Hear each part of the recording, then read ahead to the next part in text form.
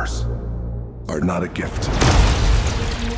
In the movie, you are also a part of some of the very extraordinary action scenes. Yes. Can you tell me a little about shooting them? What is the process like? Yeah. Well, one of the first scenes, it took place, actually, it probably was one of our first shooting days, was me climbing the rock and having to do that big, not the person.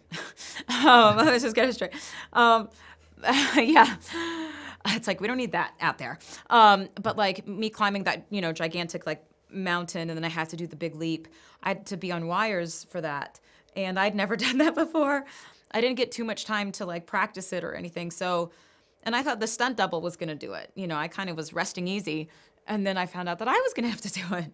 I started crying. I was fully crying in my trailer because I thought that was gonna be it, but at least I was gonna die doing something I loved. Anyway, I'm glad I'm here. Yeah, so that was awesome, and I'm very proud, to tell my kids, hey, I did that myself. And then some of the other sequences, there's a very big sequence between Ishmael, I'm not sure how much I can say, so like Ishmael, Ammon, all the superheroes, something dangerous is about to happen, he's got the crown.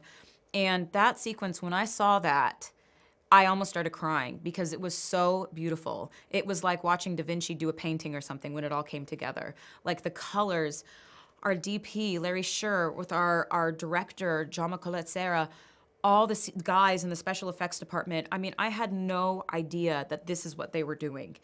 And so, you're shooting it and you don't have anything around you. So you're just kind of reacting to what they're telling you. And what I saw, oh my goodness, I've never cried during an action sequence before, but it was so emotional and so beautiful. I'm really excited for everybody to see it. The world needed a hero.